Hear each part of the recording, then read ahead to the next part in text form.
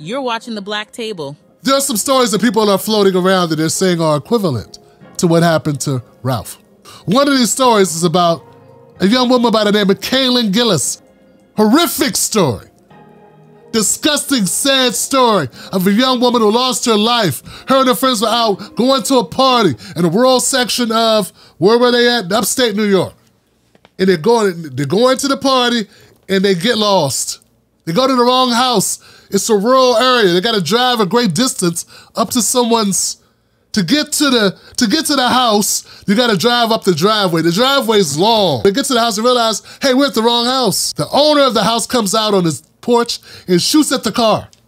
He shoots at the car and he hits Kaylin in the neck. They're like 5 miles away from the nearest to even have reception on their phones. I'm trying to tell you, they are in the sticks. Unfortunately, paramedics were not able to revive Kaylin, and Kaylin dies. Kaylin Gillis was only 20 years old. She was killed. This happened only a couple days after Ralph.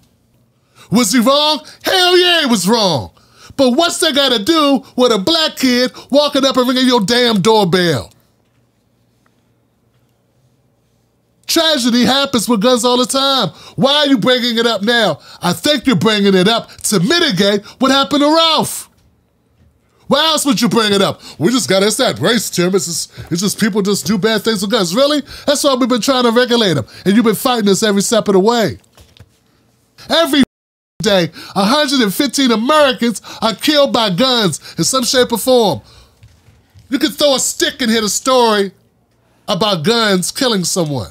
Why are you choosing this white girl out of the midst of all these other people and comparing the stories? Because there's no racial element.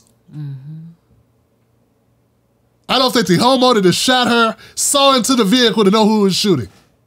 But I know damn well Lester saw that black face on that porch when he shot him in the head. The other story that my friends are bringing up, my pals on the right, 2 cheerleaders. Okay, so after they do their practice, they go and they stop off at the gym. One of the girls, when she comes back, she goes to the wrong car. How many people have ever done this? Have you ever went to the wrong car? All the time. But have you ever opened the door and person sitting inside? No, that's happened to me. That's pretty, yeah. Okay. Yeah, that's really not paying any attention. That's not paying attention. Yeah. There's a person in the passenger seat of a car. One of the young women walk up. They open the door. I don't know if she gets in the car, but she opens the door. Then she realizes, I'm in the wrong car. She gets out, she runs back to her car. The passenger gets out the car, grabs his gun. He runs over to their car. He's at their door. They roll down their window to apologize to him, and he shoots at him. They go and drive off. He shoots a couple more times. He struck 2 of the young women in the car. One of the young women has superficial wounds. The other, critical condition. Going to have a long recovery. I don't know where she was shot, but it's going to be a long recovery for her. And of course, the person who shot her has been arrested. Charged. 3rd degree. So, horrific story, guys. I'm not trying to take that away from it. Horrific story. Someone has a gun and overreacts. Maybe he's been carjacked before. I don't know. Who cares? You don't just get to shoot people who are leaving. Once again, we feel for the people that are involved, they're victims. But what's this got to do with Ralph Yarl? Nothing at all. Nothing. It's in a different state. I kept saying, like, damn, baby, why is it people are so... Why do they question? Like, I done questioned what the women were doing. Like, why were they going to cheerlead? Why were they going in the store? When I heard about the poor woman, the poor cheerleaders being shot, I didn't go, well, what were they doing cheerleading? I didn't think they were trying to steal his car. Right? So they made a mistake. I didn't second guess the white young women going to the car. I didn't second guess the teenagers looking for the party. I didn't go, they probably went there to do a drive-by. They probably went there because they want to break into his house. Yeah. Those 4 teenagers didn't go out to party. They want to do what's it, Mason? What's the killer, Charlie Mason? What's his name? Mason, the wild, the crazy psycho guy killer guy with the thing on his head. Someone knows that guy. I didn't sit there going, well, Charles Manson? Manson, Charles that's Manson. it. I might think they're a bunch of Charles Manson fanatics. I think there's some kids going out to party. What's in the wrong damn house? Right. But why is it that people, when I talk about Ralph Yarl, they want me to either shut up, they say I'm being a race baiter, or they start accusing the 16-year-old of nefarious acts to defend the old cantankerous, trigger-happy Lester. It's racial bias, yo. That's it. You want it to be something else, but it ain't. A large percent of Americans have explicit bias. They have explicit bias and implicit bias. I don't really like implicit bias. That's people off the hook. Implicit gives you the opinion that you ain't got to fix it because you can't control it.